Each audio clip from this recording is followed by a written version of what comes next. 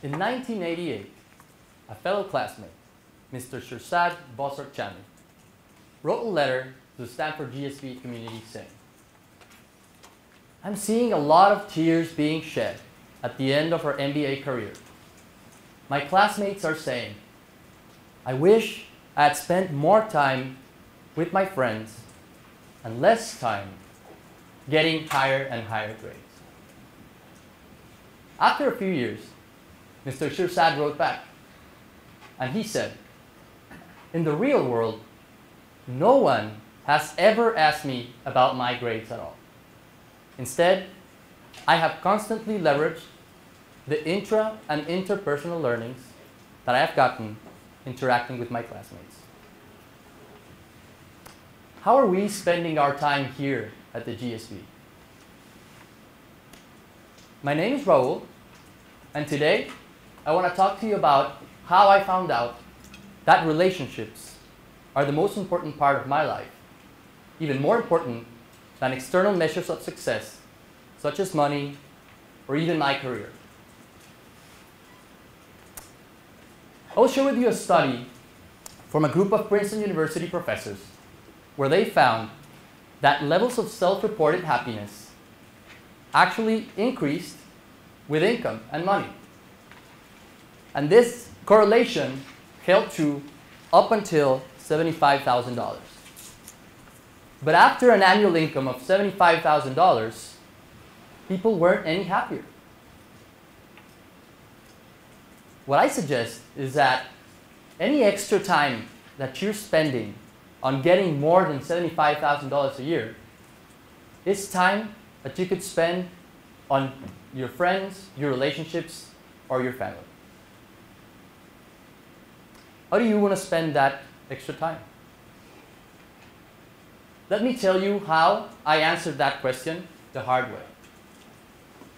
Ever since I was a kid, I always wanted to do things right. I wanted to be the best at what I did, and schoolwork wasn't the exception. I went into this high-demanding high school program that demanded a lot of time and sacrifices of me. I worked hard, I missed family events, I missed trips, I missed social events, and I missed on a lot of friends. But I thought, it's worth it. I'm working for the most important thing in my life. It's my career. It's worth it. Have you ever heard the song, Cats in a Cradle? If you haven't heard the song, it's about a son that tells his father that he wants to spend time with him. But the father is always too busy, and he says, "You'll know we'll have a good time then." Right? But that time never comes. The future comes, and they never spend that good time. My case was the reverse. Back in high school, I was working really hard. I remember being in my room, doing all my homework, and I remember my dad coming in my room and saying, "Hey Raul, do you want to spend some time? Do you want to hang out? Do you want to watch a program? Watch TV?" And I remember feeling angry, desperate, impatient, because I felt that he didn't understand me. I was working so hard to be the best that I could, the best son, the best student, working so hard for these things that were the most important things in my life, and he didn't see that. So I said no. After I finished high school, I got into this Ivy League school. I went to Cornell, and I was taking some interesting classes. I was doing sports. But as the year went by, I slowly realized I was unhappy. I was puzzled. I didn't know why. I was living the dream. I was in an Ivy League school. I had gotten everything that I wanted. But I wasn't happy. Life was supposed to be perfect. But it was not. When my year ended, I went back to Monterrey, Mexico, and I was thinking, who do I want to become? What do I want to remember of myself at the end of my life? And I realized I did not have the answers to those questions. So I thought, maybe I need some time off. Just that idea scared me. I didn't know where it was going to take me. I was so focused on a certain path that I was scared to even try anything else. But I knew I needed the time. So I took time off and did not go back to school.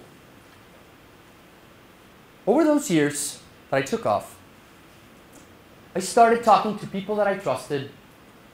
I started writing in my journal a lot. And I did some research. I found that there's a nurse called Bronnie Ware who works in Australia with terminally ill patients in the last weeks of their lives. And she found across hundreds of patients that they had one thing in common. They all said, I wish I hadn't worked so hard. I wish that I had spent more time with my family and friends. I then bumped into a book called Happy for No Reason. And in the book, there was a study that said that people that valued wealth, power, and status over close relationships were twice as likely to report being fairly or very unhappy. And in a study by the University of Chicago, they found that people with 5 or more close relationships were 50% more likely to report being very happy. Now I knew that relationships were the most important parts of my life. And I knew I had made some bad decisions in the past, especially saying no to my dad. I decided to change. I set up a weekly lunch with my dad, just by ourselves, to talk and get to know ourselves better. I reconnected with old friends. I formed a soccer team with them. I met new people, made great new buddies. I even met my wife. My life was a lot happier. And I was back on track. A few months ago, here at Stanford, I attended a talk about relationships. In this talk, we had GSB students and medical students and other students from the university. But after 2 hours of discussion, I found out that most of us put relationships way below. We put our studies, our work, everything else above relationships. And we just thought that relationships will work out by themselves.